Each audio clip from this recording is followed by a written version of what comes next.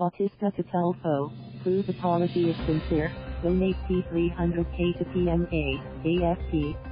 Marawi, Manila, Philippines Social Welfare Secretary Rolando Bautista finally broke his silence Friday and asked Colonel Tulfo to prove the sincerity of his apology by admitting his mistakes in various media platforms as well as donating P300k to select institutions. In a statement, the former Army chief said he would accept the radio personality's apology if he admits his mistake and publish such in major newspapers, radio stations, and on his social media accounts. Sinadanggap ko ang kapinting pamananay Janumerwinti Tulfoalan Tunasam na Sakasa na kailangan nilang gantanan sa lalong na kailangan upang mapatunayan ang kanyang kadatatan, Bautista said. Hining pamananay Janumerwinti Tulfo na ipapalabas niya sa may panggalang diaryo sa sikat na hindi lalit sa kalahating pahina na kaniyang batiyaran.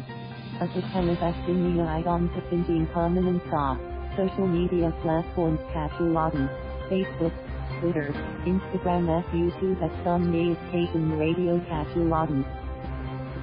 Radio Tulfo News FM 92.3, Verb, he added. Instead of paying for damages to his reputation, Bautista said Tulfo should donate P300,000 to any of the following institutions where Bautista is and has been part of: the Philippine Military Academy, the Philippine Military Academy Alumni Association, Incorporated, the Association of Generals and Flag Officers, the 1st Scout Ranger Regiment, Philippine Army, the Special Forces Regiment, Airborne, Philippine Army, the Light Reaction Regiment, Philippine Army, the Philippine National Police Special Action Force, the Philippine Naval Special Operations Group, Philippine Navy, the Philippine Marine Special Operations Group, Philippine Navy, the Philippine National Police Maritime Group, the Trust Fund for the City of Marawi's Internally Displaced Persons, to be administered by FARM, the Philippine Veterans Hospital, the AFP Victoriano Luna Medical Center,